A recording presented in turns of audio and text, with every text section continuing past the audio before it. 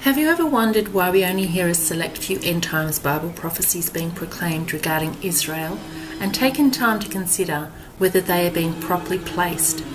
Jeremiah 30 says that when the Israelites return to their land, there will be peace in the land. But we're not seeing that now, because according to Bible prophecy, it is not time for the true Israelites to be back in the land just yet. If we search the scriptures to identify true Israel, we will find that they are not the people that we've been told they are. The people in Israel right now are not Jews, they're Khazars. Your true Druze, or your true Yehudim, are the so-called black person, or African American as you like to call them sometimes. They're not African at all, they're the true Jews. They're the true Hebrews that were brought over here on ships. We awaken to the deception of those leading Israel today, governmentally and spiritually, claiming to be the chosen people, whom Jesus referred to as those who say they are Jews but are not, but are the synagogue of Satan. But God has allowed this. In Genesis 9 it tells us, God shall enlarge Japheth, and he shall dwell in the tents of Shem. This was fulfilled in 1948 when the sons of Japheth and Gomer, the Ashkenazis, moved into the land of Israel. You can see in Genesis 10 and the Jewish Virtual Library that these people are Gentiles and not Jews as they say. As the truth comes out, more and more people are becoming aware of the true identity of the Israelites, the black and brown people scattered throughout the earth that fit the curses of Deuteronomy 28, many in slave ships as prophesied in the Bible, and as of today are still in their lands of captivity, as the Bible puts it, and still in some kind of slavery or oppression. According to an article about the slave trade, the slaves saw America as a place of Egyptian bondage and sang about deliverance in their spirituals. Perhaps they had read Deuteronomy 28 and seen that one day their people were going to be sent into Egypt a second time, and this time by ships. They are in a land that is not their own, and Bible prophecy does not have them returning to Israel just yet, unlike what we've been led to believe as part of this deception. Deuteronomy 32 says God would scatter his people into the corners of the earth and would make the remembrance of them cease from among men.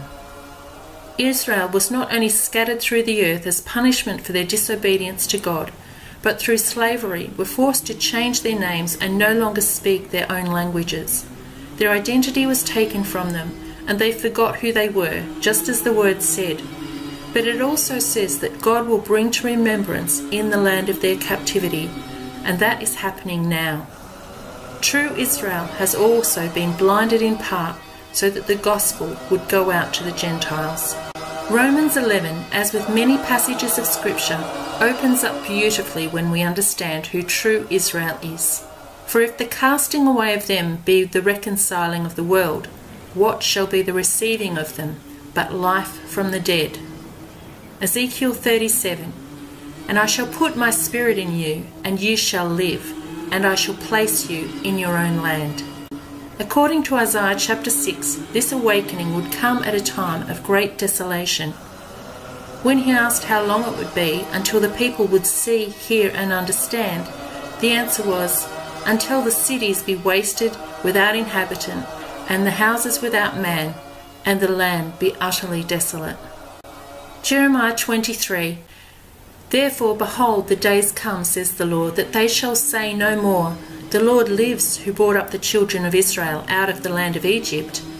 But the Lord lives who brought up and led the descendants of the house of Israel out of the north country and from all countries where I had driven them, and they shall dwell in their own land. Jeremiah 30 describes the time when true Israel will come back to the land and God's punishment on those that devoured them.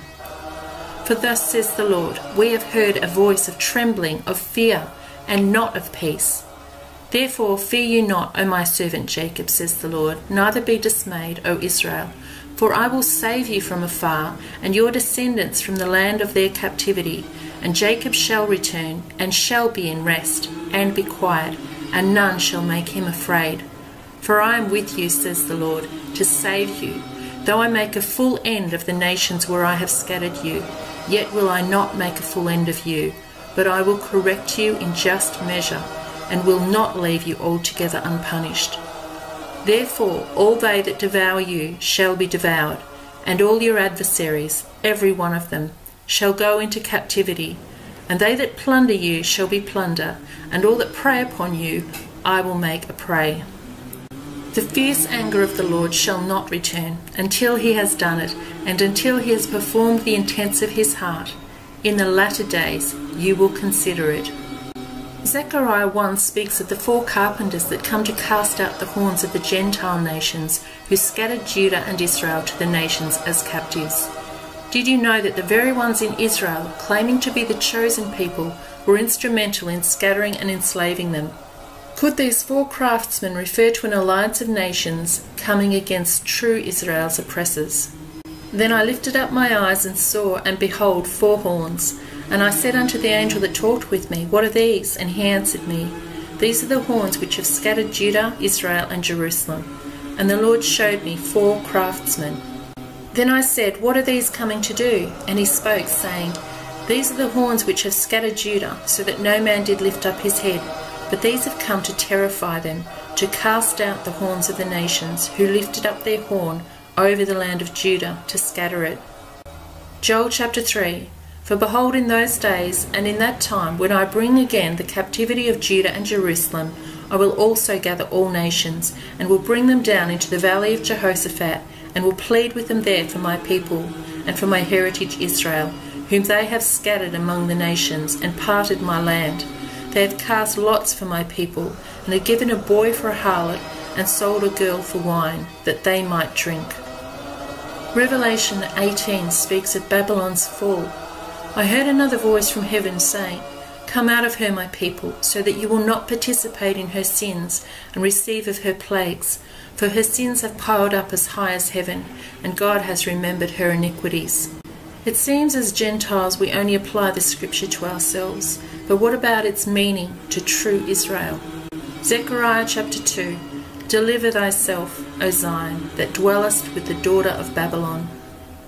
According to Psalm 83 in history, the nations conspired together to cut God's people off, to scatter, enslave, and oppress them until this day.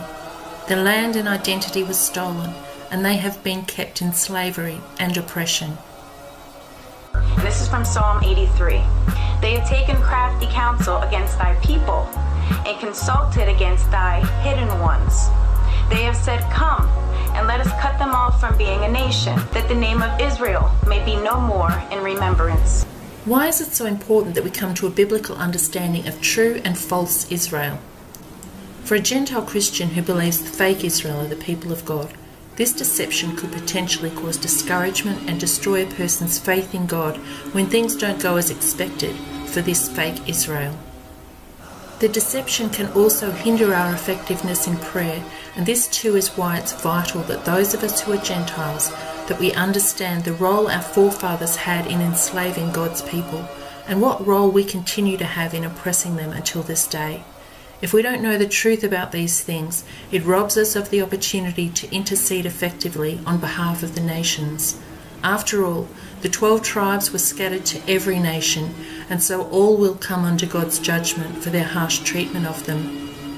Prayer and intercession, however, can bring the sin of our nations under the blood of Jesus and soften the blow of the judgment that is to come upon our nations for our treatment of the Israelites.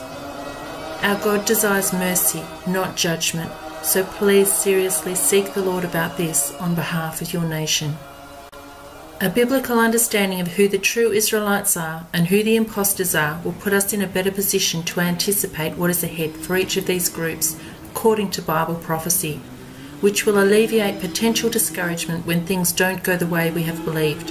For instance, many prophecy teachers are citing Ezekiel 38 as being on the horizon and ensure the body of Christ that God will take care of the people in Israel. However, if we read this passage carefully in context all the way through, we will see that it doesn't fit the current time frame, because it says that the true Israelites are living peacefully in the land in unwalled villages at the time of the fulfillment. A recent Christian newsletter that I've received from Israel indicates that the current inhabitants are in fact living in great fear as things escalate all around them.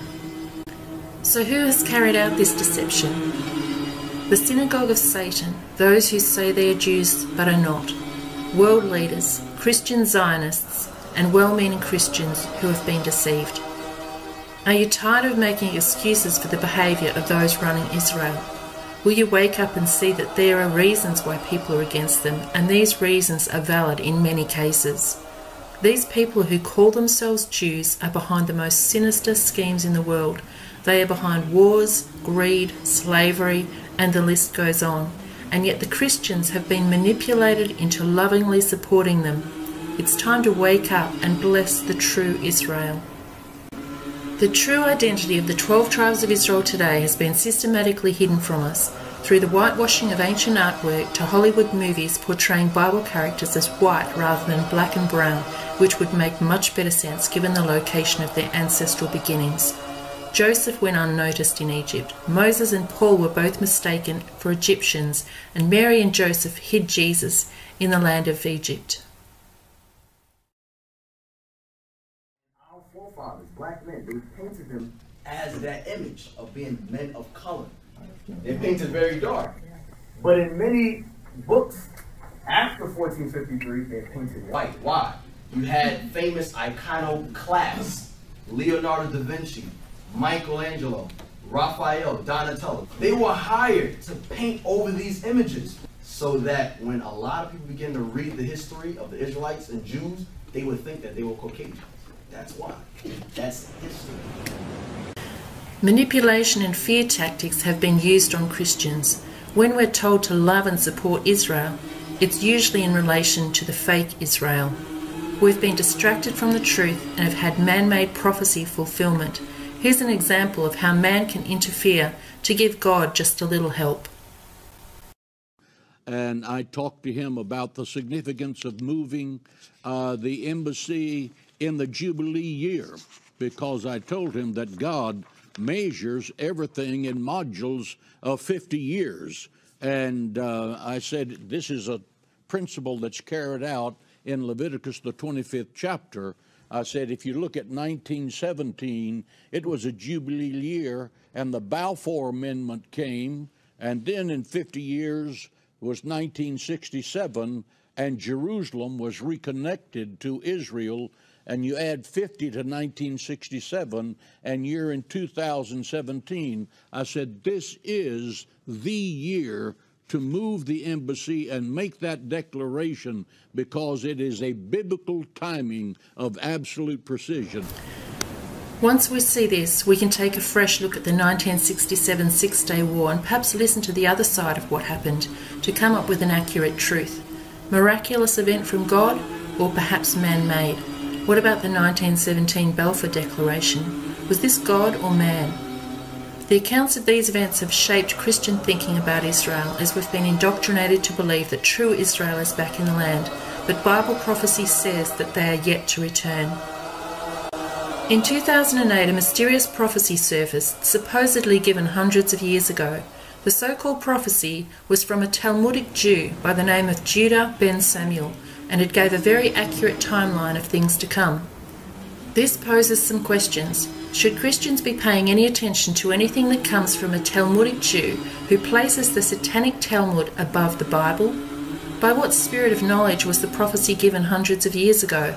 Or was it fabricated after the events as a deception and a red herring?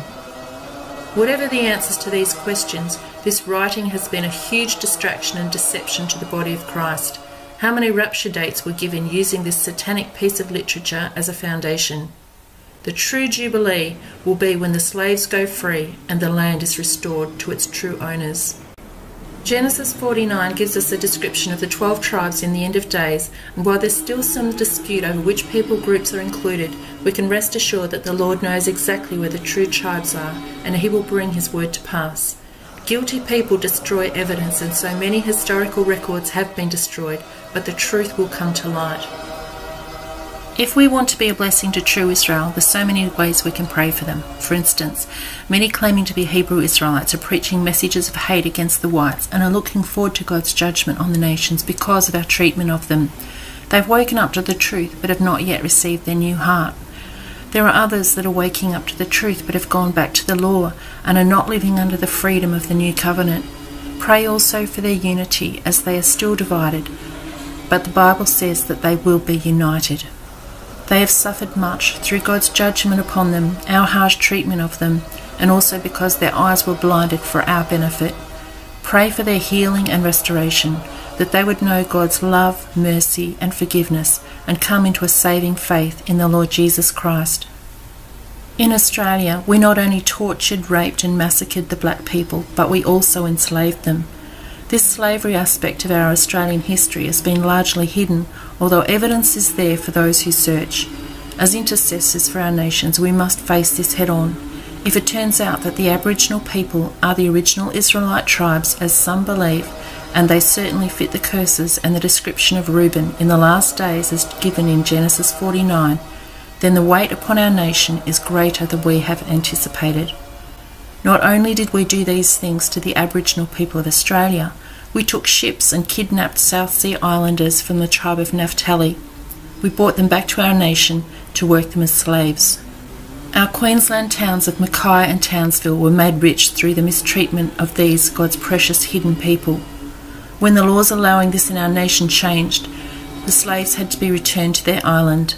But in some cases that was too much to ask, and so the islanders were dumped out at sea, according to written articles. This is the history they don't teach you at school. From the 1500s to the 1900s, Africans were kidnapped and traded as slaves for whites in Britain and the US. But they were not the only brown people being kidnapped, murdered and enslaved. Our Pacific children do not know that Pacific Islanders were also kidnapped and traded as slaves in Australia, South America and New Zealand. It was called blackbirding. 80,000 Pacific Islanders from Samoa, Niue, Tuvalu, Rarotonga, Tokelau and throughout Melanesia were kidnapped and forced into slavery on Australian plantations. Massive slave ships kidnapped whoever they could. Fishermen were ripped from the shores. Blackbirders used fraudulent contracts. They dressed as ministers to trick Pacific people into their slave ships, where they were chained and locked up. Many died before they reached Australia, and women were brutally raped. There is a saying, behind every great wealth is a great crime, and Australia was accumulating great wealth from this great crime. The agriculture was the most profitable sector of Australian trade. Pacific Island slaves were making Australia rich, and for 70 years this carried on. Less than a third returned to their islands. The majority would never see their family again. Our people have died making whites rich. As I make this video, Hawaii is experiencing devastating events. It's widely accepted that many of its inhabitants are from the tribe of Naphtali, those that speak goodly words, as described in Genesis 49. Please pray that they will cry out to God, and as they will be protected, as the Bible say will happen in the last days. The truth of the Israelites is one of the most beautiful I've ever come across, and I hope that you will join the many of us that are coming out of the deception and into this most precious truth of who God's hidden ones truly are. Yes, they sinned against God, worshipped false gods, and in many cases are still doing horrific things to this day. This is no reason for us to excuse our harsh treatment of them. Righteous judgment and salvation belong to the Lord alone. And finally, Romans 11 famously speaks of the temporary blindness of Israel for the benefit of the Gentiles. It finishes by saying, "Oh, the depth of the riches, both of the wisdom and knowledge of God! How unsearchable are his judgments, and his ways past finding out! For who has known the mind of the Lord, or who has been his counselor?" God bless you. Thank you for listening.